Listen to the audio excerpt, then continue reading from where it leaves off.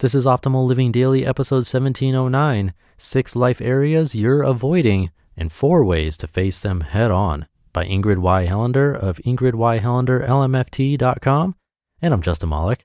Hope you're having a great weekend if you're listening in real time, and welcome back to Optimal Living Daily, or the OLD podcast, where I read to you from some of the best blogs I can find and get permission from, mostly covering personal development and minimalism on this show. We cover a bunch of other topics in the Optimal Living Daily podcast network, which includes 4 other shows. Definitely subscribe to those if you like this one. But for now, since you're here, let's get right to today's post and start optimizing your life. 6 Life Areas You're Avoiding and 4 Ways to Face Them Head On, by Ingrid Y Helander of Ingrid Y Helander LMFT.com.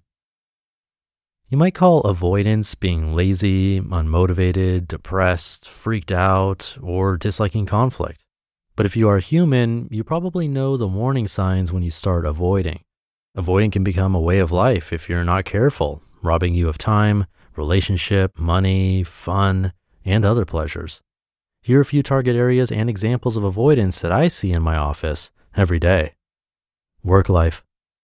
Your successful career requires consistent task completion, and suddenly you are online shopping like crazy. Physical health. There are 2 wakeful hours before you get ready for work, and rather than going to the gym, you roll over and go back to sleep. Relationship. A small disagreement happens and you sullenly walk away from your partner. Social. A friend's invitation waits in your inbox and you tell yourself you'll think about whether to attend or not later. Spiritual. Your yoga mat and journal sit in the corner and you daily pass them by. And financial. 6 bills sit in your mail pile. You set them aside knowing that a simple check could pay them tomorrow. Sound familiar?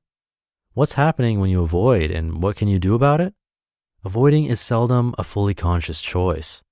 Elizabeth Scott MS explains this frustrating tendency this way, quote, "Avoidance coping, also known as avoidant coping, avoidance behaviors, and escape coping, is a maladaptive form of coping that involves changing our behavior to try to avoid thinking or feeling things that are uncomfortable," end quote.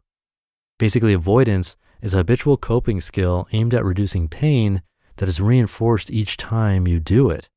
Sadly, the more you avoid the parts of your life that feel uncomfortable, the more shame you are likely to feel about those parts of your life. This shame, in turn, causes more discomfort and hence more avoidance. If you tend to worry and are easily overwhelmed, it can be significantly difficult to simply face tasks and situations and do the thing before you. This is not your fault, and it's not a joking matter. Just do it is a great motto for selling shoes, but it's not so easy for anxious people to implement. So what can you do today to head on face those things in life you tend to avoid and do so without crumbling in a corner later? Here are 4 ways to face your avoidance head on right now and very gently.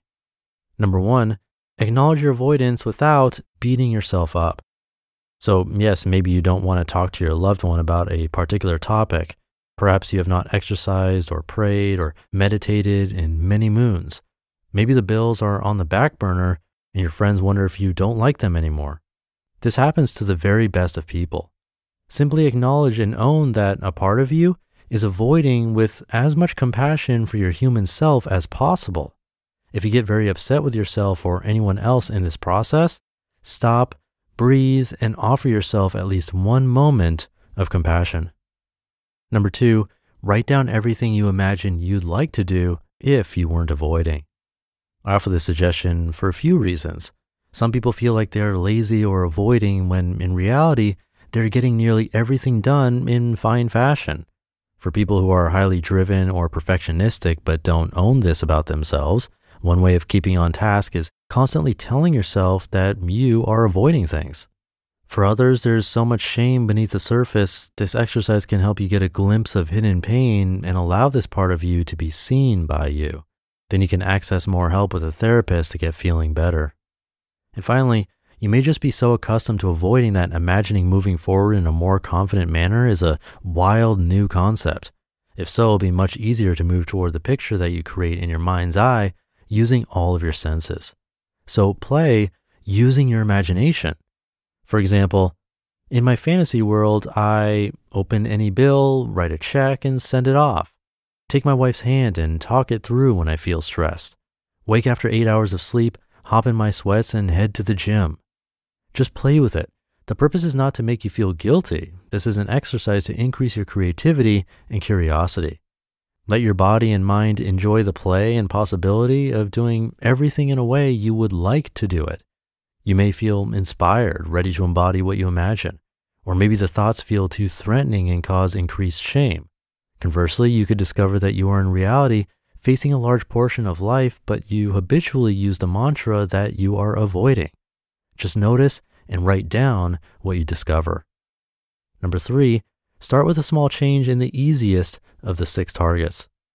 So you found some area of avoidance and you can see how you'd like the situation to feel different. Great. Begin by choosing from your list of avoidances just one little action you can take that would feel really terrific or at least good when it's done. Make it one with just enough challenge to pursue, but not so much challenge that it is emotionally overwhelming for you. You really want to succeed on the smaller items here, so feel free to break any task down into a smaller portion. Maybe you spend 1 minute meditating this week rather than an entire yoga or meditation session. Perhaps you do 50 push-ups before work instead of going to the gym. You could write your partner a letter of appreciation or reply to a couple of work emails. A small change is important and totally enough in this situation. Repeat this change often and celebrate every time you replicate it. Remind yourself that you are aiming for cellular change, not an earthquake-like shift. Number 4, respect not only your new behaviors, but the parts of you that have been avoiding for so long. Here's the thing. Parts of us that avoid are not trying to make life difficult. Avoidance is trying to save your system from pain. Granted, avoiding things and people creates more pain over time, but in the moment, it can feel pretty darn good. Show respect to the parts of you that learned way back when that this was a good way to feel better. Love them and let all of you know that as an adult, you can handle more than you could as a child. When you feel the need to avoid, take the time to identify what this feels like in your body or mind. Breathe and offer a pause to your system. When you make any tiny progress on what you were formerly avoiding, celebrate. You can celebrate by writing it down on your calendar with a huge elementary school style star. Voice record your accomplishment in your phone memos, or call a trusted friend who's in on the secret to share your success. Whatever you do, allow yourself to be at least okay with what you've done. And if you can feel genuinely pleased, go for it.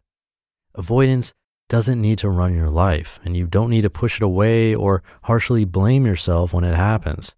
This time, take a few gentle steps that move you forward confidently and begin building each new challenge on those.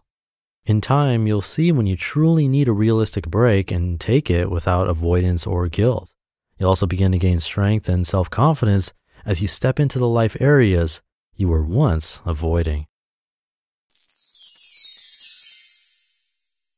You just listened to the post titled 6 Life Areas You're Avoiding and 4 Ways to Face Them Head On by Ingrid Y Helander of Ingrid Y Helander, LMFT.com.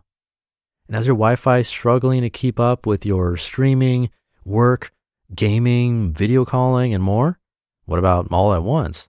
When you're connected to your world by Wi-Fi, be sure it's the best. Bring your Wi-Fi up to speed with Orbi WiFi 6 from NETGEAR. Orbi WiFi 6 is the best and latest in Wi-Fi. It covers your entire home with the fastest Wi-Fi for uninterrupted streaming, video calling, and working and learning from home on more devices than ever before in any part of the house. It's Wi-Fi perfectly engineered. Ready for the best Wi-Fi ever? Find out what makes NETGEAR America's #1 choice for Wi-Fi at netgear.com/best Wi-Fi. That's netgear.com/best Wi-Fi. And I have that linked in this episode's description. Thank you to Ingrid. These are great tips for procrastination too, which is a common struggle I see from listeners of this show. So I take these suggestions from Ingrid to heart, and in many areas of life. I particularly like the journaling idea, or as she said specifically, writing down everything you imagine you'd like to do if you weren't avoiding. That's a great tip. If you've listened to this show for even a month or any time longer, you probably know I've mentioned the power of journaling before, and so many different journaling exercises can have a long-lasting positive impact on your life. So definitely something to try. But I'll leave it at that. Hope your weekend is off to a great start if you're listening in real time. Thank you for being here and listening to me and for subscribing to the show. I'll be back tomorrow reading to you where your optimal life awaits.